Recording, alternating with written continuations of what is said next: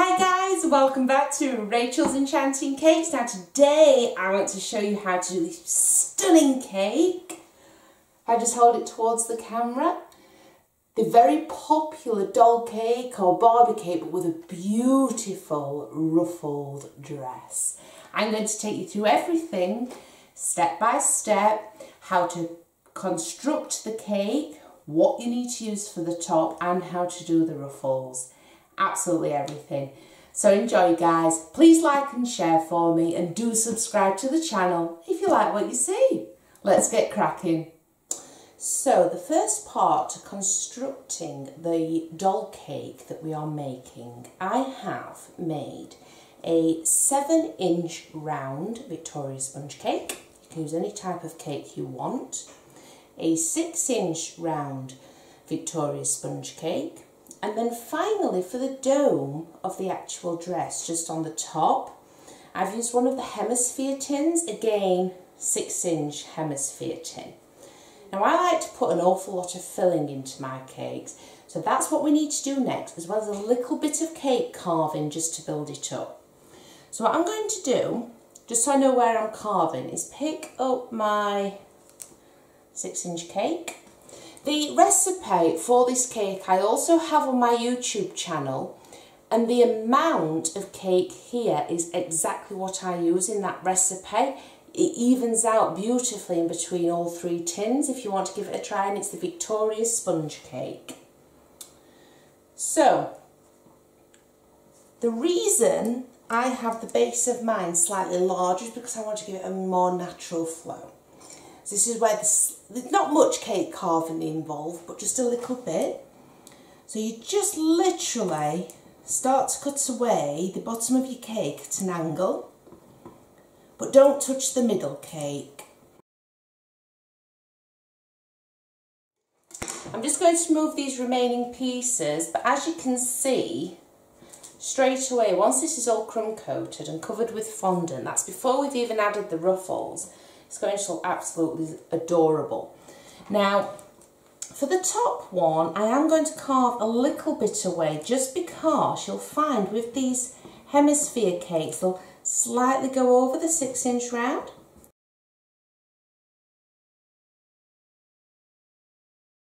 So we've not cut much cake away at all, but we've cut away enough to get a nice even flow. Right, I'm now just going to lift these 2 away. I don't want to work with these just yet. So I've removed the 6-inch cake and the 6-inch hemisphere cake. I have just got the carved 7-inch that's going to be underneath. So now I want to make a dam. You'll see me do this on one of my blogs on my website. But basically, with some buttercream, which I also have a lovely recipe for. If you double that recipe that I have on my YouTube, it will make the right amount for this cake, because I like to use plenty.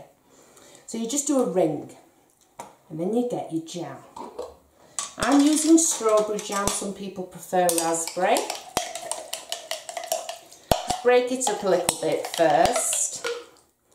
Place plenty into the centre. Like I said, I like to use an awful lot of filling, especially when you've got that gorgeous moist cake. Okay, I'm just going to spread that like so. Right, and move that to one side because that'll be ready for the wash. And then all you do with your dam is go over it again in rings.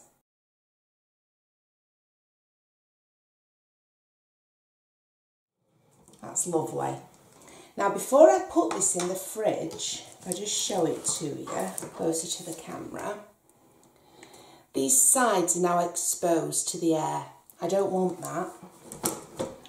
So using some of my leftover buttercream, I'm just going to place on a thin layer and then use my knife to smooth it out.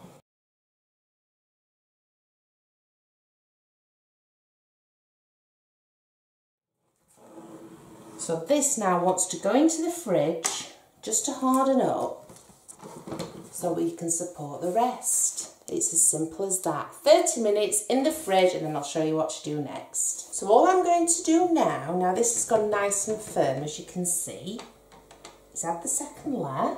This prevents the bulging on the side. Push it down because all that buttercream is lovely and hard. And then just repeat what we did before.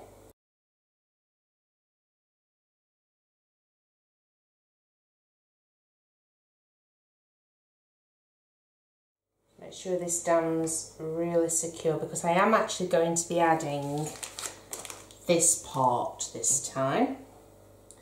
But it's the base that needed to be really strong because it's holding 2 more layers and another filling. But I'm going to add that like so. Bring in the rest of my buttercream already made. Remember, I have a recipe for this buttercream and you just need to make 2 batches and that'll be more than enough for this particular cake. Use some of the remainder from the piping bag around the sides.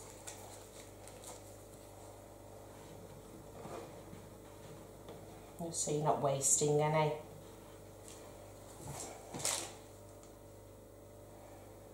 There we go. And then finally, something you'll all be familiar with, crumb coating. So literally, I'm going to start with my small knife first, I think. And start further down here. We're literally just going to cover this entire cake with buttercream.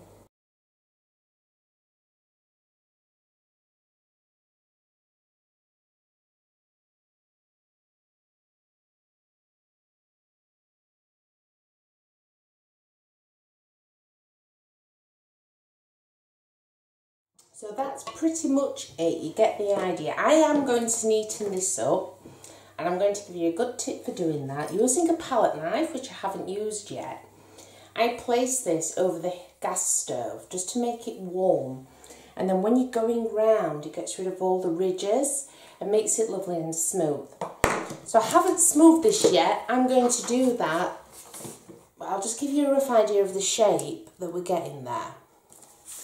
So we've got a nice flowing dress, and then once the ruffles are on and the doll pic is in the top, I'm going to take you through that because some people do actually put the entire doll inside the cake. Personally, I think you get more cake if you do it this way and you just use the proper pic. And I shall take it from there with you because the next step will be to covering this with fondant just to seal in all of that freshness. So after leaving this in the fridge, all I have done is rolled out 900 gram of the colour of my choice. I'm choosing to do this Barbie cake or this doll cake in pinks and blues because I think the colours go really well together. The reason I've chose 900 gram, you will have plenty left over. It's the same amount you would use to cover an 8-inch cake. But because this is a lot taller, because we've got a 7-inch and then 2 6-inch cakes, I just wanted to be on the safe side. So roll it out into a circle, like before. Lift it up using your rolling pin and just gently place over the cake. I'll just move these out of the way. Now it's a case of negotiating all of these pleats. Take your time, fondant does not set straight away. And I find the best way to do this is with your fingers.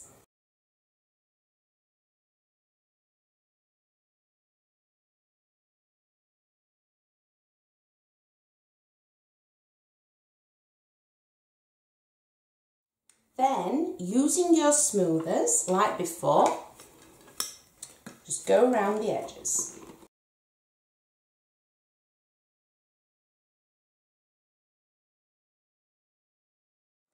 Now that we have a nice rim around the base, cut off the excess fondant.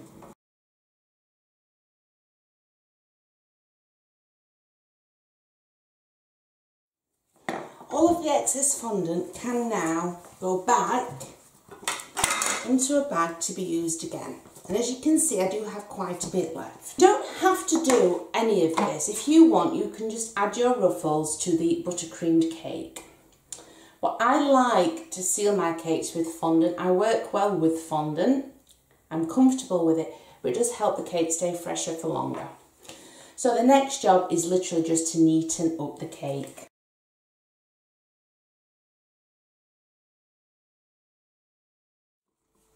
And that I'm really happy with now. I'm just going to hold this to the camera.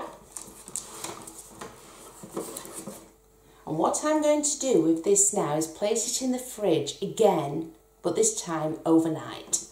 It will help all of this fondant go hard so that I can lift it up and place it directly onto my cake drum. The next part I'm going to show you is how to decorate the doll pic.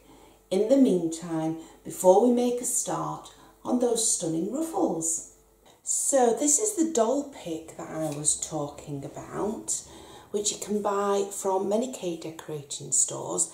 I've just tied the hair up in a bobble just so it doesn't get into the actual gum paste. All of this part is completely food grade, and that is what gets inserted into the top of the cake. I'm just going to show you the basic way to cover this. So using gum paste, I'm going to cover the front and then the back. Now the reason I've cut it this shape using a scalpel is because it will go on her body much easier, as you can see. So to stick it to the body, all you need to do is get some edible glue. Again, mine's shop bought, but you can make your own. I'm just going to cover the front of this dummy with the glue. And then simply pick up your modelling paste and negotiate it so it fits nicely. Using your scalpel, if you just cut off any excess fondant, or should I say modelling paste, and it really is as simple as that. Now if I just turn her around, I'm going to cover the back just by doing a triangle, but I'm going to let the front set first so that I can lay her on the front without damaging anything that I've just added, and then do the back. Whilst the front is still quite soft, however, if you really want to, you can add some of the favourite silver balls. So you just add them in a random design. You may need some edible glue to go underneath, like so. And then just decorate it how you want it. The next step will be to show you how to do the ruffles for the cake. And this is the fun part where all the hard work slowly starts to come together. I just want to show you a little something that I did to a previous cake before we do the ruffles. So I've added the cake directly from the fridge to my decorated cake drum. Easy to lift on the sides because all that fondant is lovely and hard. I have then cut something similar to a triangle but with a straight edge. This is because I want to place this on the cake here, like so. So to do that, I'm going to add some edible glue to the back.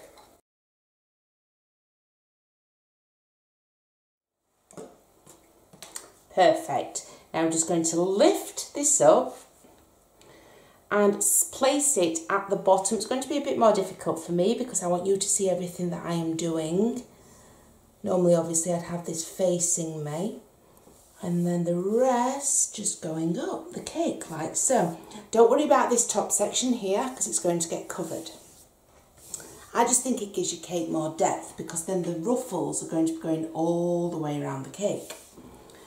Your Barbie pic will also be ready now. So I'm just going to take out the bobble, like so. Now the arms I'm going to have facing forward just so they don't get in the way of the ruffles. I want to place some glue in the centre of my cake, just here like so. And then I'm just going to place on the Barbie pic. So gently pushing down. Lovely. And if I just take this off the turntable for a moment, She already looks fantastic. She could do with a bit of a hairdo. But now we're going to start with the ruffles and she'll look even more amazing. As you can see, I have already made a start on making these absolutely stunning ruffles for my cake. If I just turn it round, I've left a space, and as you can see, I'm working from the bottom up. So how do we do these ruffles and what are you going to need? You can stick the ruffles onto the cake using edible glue, with just using a brush, but I find a steamer is a very good investment. It also gets rid of all the leftover icing sugar. You're going to need a foam pad. A ball tool is very important. I prefer the ones with the metal ends as there's a little bit more weight on there and they're easier to use. I'm just going to be using this tool to help me stick the ruffles onto the cake. You can use your fingers if you want to, but just something with a pointy end, that's all you need, just to help you get those ruffles on there. And as you can see, all I have done in my chosen colours is cut, so far, lots of little circles. So let's get to it, and I'm going to zoom in right on here and show you exactly how to make that perfect ruffle. So the first thing that you need to do, I've got one of each colour at the moment on the foam pad, is get the large end of your ball tool and you literally just go around the edges in a circular motion. It ends up looking a little bit like that. I'm going to do this to both of them. Excellent. So now what I want to do, you don't need any edible glue for this. I'm going to fold them the opposite way. So I did the ball tool on the top. I want the ruffles to be facing out. I turn it upside down, fold in half and just pinch in the centre. And then fold in half again and pinch in the centre. And it really is as simple as that. You give it a little sausage shape on the end just to secure it all. But that is how simple it is to make a ruffle. I'm going to do it with this. So they are very simple to make, but also extremely time consuming. This cake has taken me ages to cover and it's still not completed, so I've done the same with that. And then just to stick them to the cake, like I said, I'm using a steamer here.